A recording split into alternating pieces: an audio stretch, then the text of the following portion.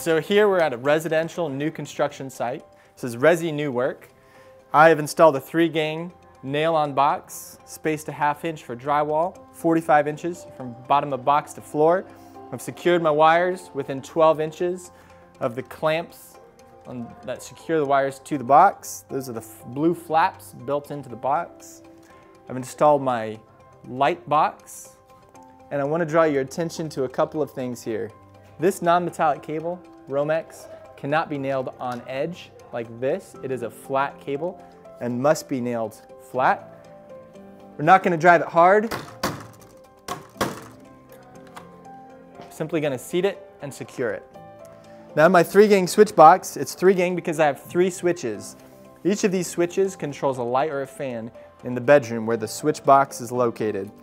This is my hot feed coming into the box. I have a black, which is marked with a colored flag, not white, gray, or green per code. This is my neutral conductor. This is my ground. I've stripped it extra long. You'll see why in a moment. This is switch number 1, located and brought in the first position. Switch number 2, switch number 3. This is my main overhead light for the bedroom. This is a switch for the can lights, and this is my ceiling fan. Now I'm going to take all of my grounds and I'm going to route them to a central location. The code does require that grounding conductors have a mechanical connection. To do this easily, I've taken my lineman's pliers, I've provided a pre-twist to the conductors, I've cut off the excess grounding conductor because I don't want to overfill the box, overcrowd. I have a green wire nut with a hole in the top. This is a manufactured product. I slide it over my longest grounding conductor.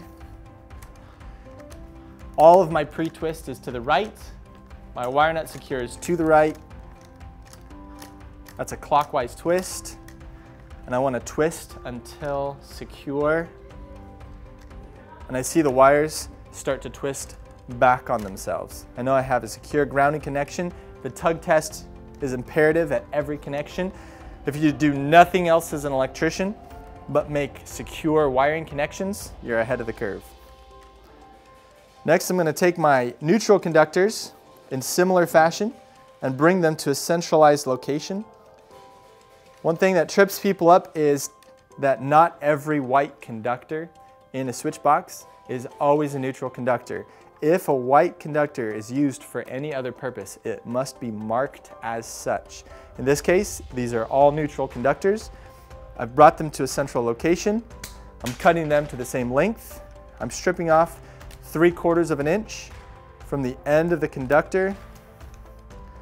This is 14 gauge cable, which is color coded. White cable, 14 gauge. This was not the case decades ago, but has been for quite some time. Then I'm going to provide a pre-twist. I'm going to do 1 revolution for the first conductor, first set of 2 conductors. I'm going to introduce my 3rd conductor, provide another revolution and a half, give or take. That's not a science.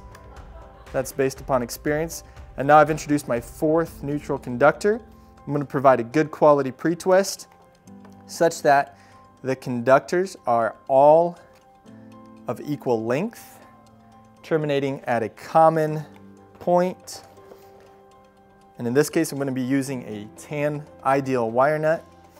Every wire nut, box or bag, when you purchase the wire nut, is marked with the size and quantity of conductors with which it is permitted to terminate.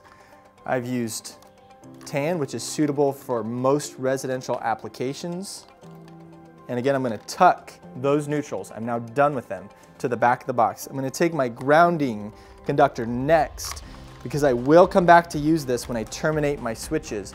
And I'm going to tuck it, not stuff it, to the back of the box. And then I'm going to take switch legs 1, 2, and 3, and I'm going to put them in their respective position. I've folded it in a vertical in position 3.